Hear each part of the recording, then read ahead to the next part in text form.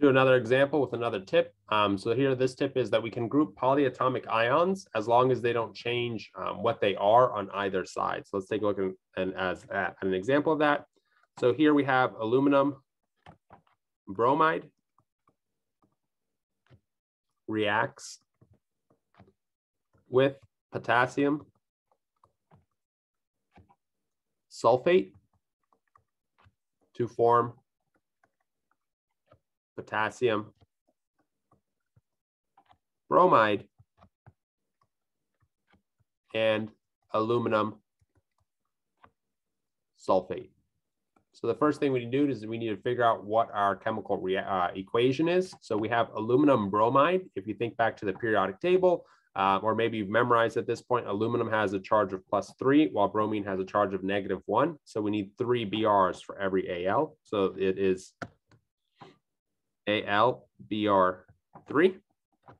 And then potassium sulfate. Sulfate is one of your polyatomic ions, SO4 2-. Potassium is K+. So we need 2 potassiums for every 1 sulfate. So potassium sulfate is K2SO4. To form potassium bromide, they're both plus or minus 1, so that's just KBr. Plus aluminum sulfate. Aluminum has a charge of +3, sulfate -2, so we can switch the coefficients. So we'll have 2 aluminums, and then 3 sulfates, right? That's the balanced compound for aluminum sulfate. And now we want to go ahead and count them up and try to balance them. So we want to take a look at aluminum,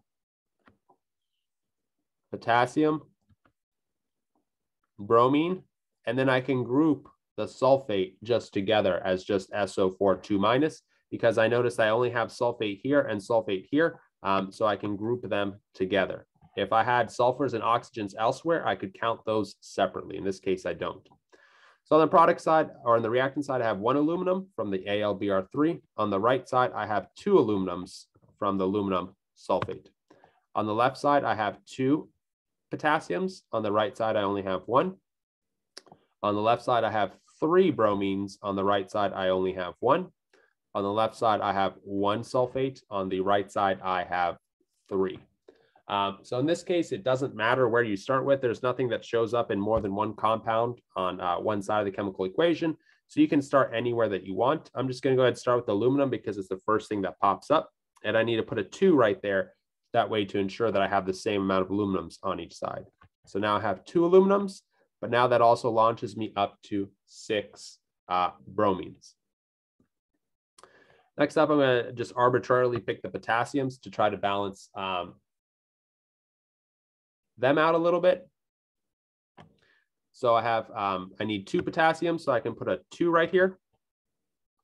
So that'll double that to 2, and then the bromine to 2 as well. You can tell that's not going to be enough. Let's switch back and let's do the sulfates now. Again, it doesn't really matter which order you do this. Eventually, you're going to get to the right answer. It's just from some practice. So we need 3 sulfates. So that'll launch that up to 3 for our sulfates on the reactant side. But then that'll kick us all the way up to 6 potassiums. All right, my aluminums and my sulfates are balanced out nicely. Just the potassium and bromine are not. And then with each case, we have 6 on the reactant side and only 2 on the product side. So I can go ahead and just change this 2 into a 6. And then I'll have 6 on either side. And my chemical equation should be balanced. Of course, now I should rewrite and double check this. So let's see, I have 2 AlBr3 plus 3 K2SO4 going to 6 KBr plus an Al2SO4 3. And then I'll see what I have on the left side and on the right side. For aluminum, I have 2 of them. For bromine, I have 6, right? 2 times 3 is 6. For potassium, I have 6 as well. 3 times 2 is 6. And then for sulfate, I've got 2 of them. On the right side, I've got, start off with aluminum, so we're starting the same thing. We have an Al2, so that's 2 aluminum, so that checks out right there. For the bromine, we've got 6 of them from the 6 KBRs, so that checks out right there. For the potassium, we've got 6, again, from that KBR. So that checks out right there. And then the sulfate, I have 3 of them, which doesn't quite check out right here, but if you'll notice, I made an error on the left side, right? This 2 should actually be a 3 from right there. So that's why it's always good to double check. You can find any errors in your work or your understanding. Overall, again, it's really just about getting some practice in.